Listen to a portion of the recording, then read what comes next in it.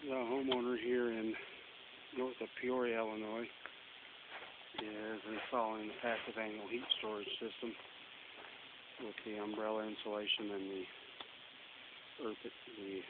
temperature exchange tubes. This is one chamber for the condensation in the tubes in the garage. Down here is another chamber,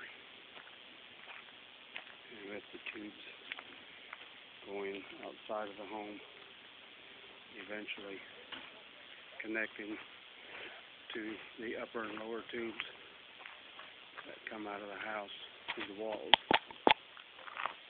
And then from this chamber, we have 8 6-inch pipes that will be running out of the home and underneath the umbrella to a point of gravity flow daylight exit out in front of the home. The pipes are laid into the ditch, wrapped and insulated with Spanish polystyrene, and then encased by 6 mil plastic and backfilled. And out there is their point of exit. All this needed to be done before we got any further with the superstructure concrete work.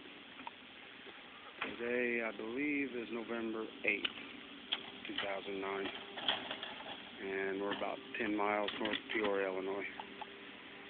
Starting to set the wall forms on the walls. They're 11-foot 4-inch walls. Here you can see the rebar in the walls. As I said, the total height, these are 8-foot forms. We've got a stack more forms on top. The total height is 11-foot 4.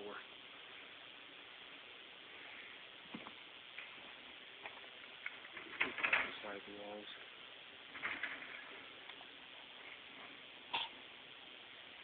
And here's a lower tube, the sleeve for an eventual lower tube from the PAHS system that will be going out through the wall.